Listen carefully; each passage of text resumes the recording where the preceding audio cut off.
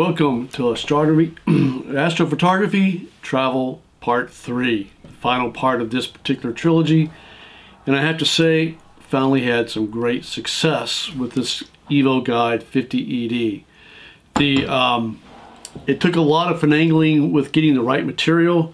I told you before that the field flattener that came from Skywatcher for this telescope did not focus with any of my cameras. So what I did is I went to Starizona and I purchased theirs. It's the EVOFF field flattener, and it works great, and you'll see the results at the end of this video.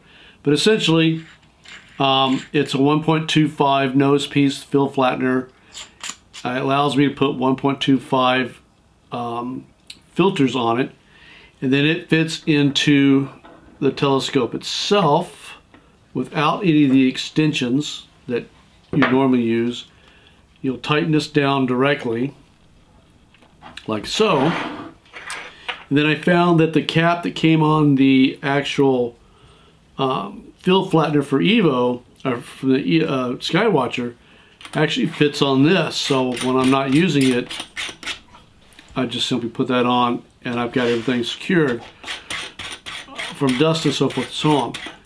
But using a camera with it, what I had to do is I took a 21mm spacer and a 16.5mm spacer, which comes with the ZWO cameras when you buy them, but they don't fit together. So what you have to do is you have to buy a spacer, a 58mm to a 52mm, that fits inside the 16.5 that allows you to couple the 16.5 and a 21mm together. And then once you do that, you can screw it on to your camera, and then the camera, the spacer screws onto the telescope directly. And then you use, of course, you use the helical focuser here to get your focus, and it gives you a really nice flat field across the whole thing. If you remember from part 2, it looked like you were looking at a bowl because the coma was really horrific without a field flattener. This took care of that. So now this is all I need. All this stuff here didn't work, so it goes on a shelf.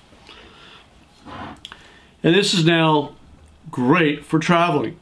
And on top of that, when I do travel, I simply unscrew this off the telescope,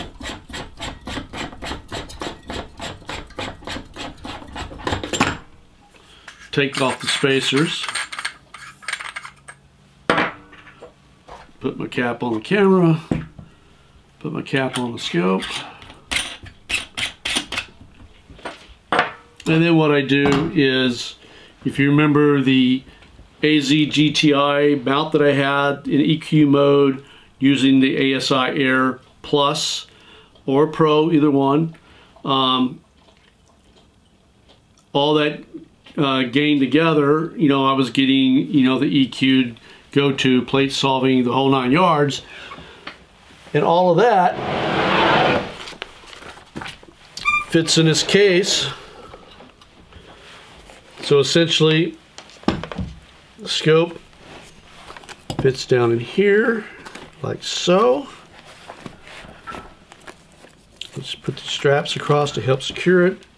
Camera fits in here.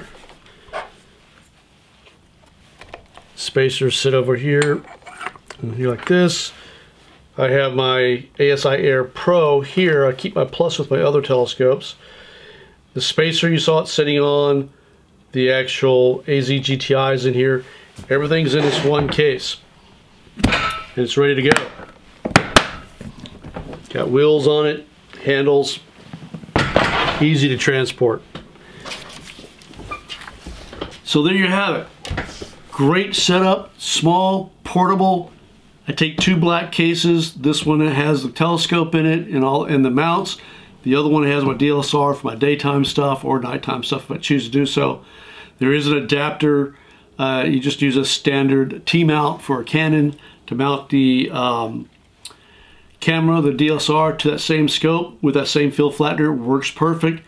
However, I have a full frame camera, so it vignettes. The vignetting is really, really bad. So I'd have to crop in if I want to use any actual data using a DSLR. But this setup here is outstanding, works great. At the end of this video here shortly, you'll see the results I had. If you go back to part 2 and take a look at that, you'll see 1,000% change in improvement using that fill flattener from Starizona. I highly recommend this if you're looking for something small, portable, easy setup. The scope, the mount, the ASI Air, it's a perfect match. Thank you for watching, and I will see you out there.